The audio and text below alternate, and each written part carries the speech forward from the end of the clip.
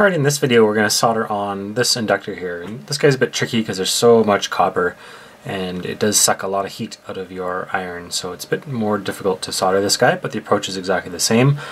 For something like this part, it's okay to crank up your iron heat to maybe 800 degrees or so Fahrenheit, around 350 Celsius, and as long as you put your iron down afterwards, no problem, you're not going to damage your tip. So let's start same way as we've always done, lots of different parts. So we're going to start by blobbing a bunch of solder onto one of these pads. For all of these big types of devices, you want to get a very broad part of the iron onto the tip like this. So not like this, you want to be down right almost parallel to the board with your iron so you get lots of heat on that board. Now that I got my blob, I'm going to angle this in a way that I can, again, keep a broad part of my soldering iron on the pad. And I'm going to get that even started even while I'm setting up here. So this is heating up that pad. Make sure that you get the part correctly oriented. And I'm using a slightly wider tweezer here as well.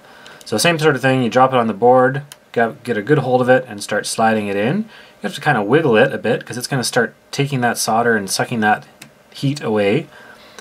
And slowly we're going to move, kind of jiggle it a little bit over to get it centered on the pads like so, the whole time keeping the iron on there.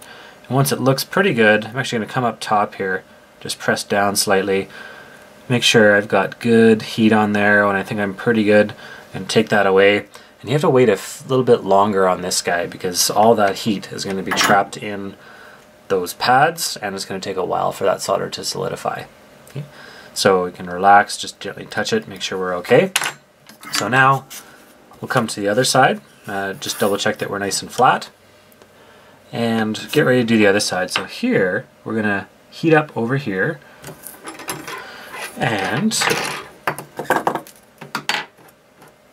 we're going to start dabbing solder on the other side. And we're going to wait until the heat flows through. We might get a bit of it going just by touching onto the iron there. But what we should see is the heat flow all the way through this pad and be able to melt the solder on this side. So your iron is not actually heating up to 800 degrees at this point, maybe on the outside edge, but pretty much it's not. It's just trying to heat up this pad. And the whole board's going to get warm because this is all flowing through that particular pad. So we're sitting on here patiently waiting. Someone wants to time this. It's probably about 30 seconds before we're going to start to actually see that solder be able to melt on this side. Okay, so there we go now. Now we're starting to melt on this side. So now we know that we've heated the whole pad.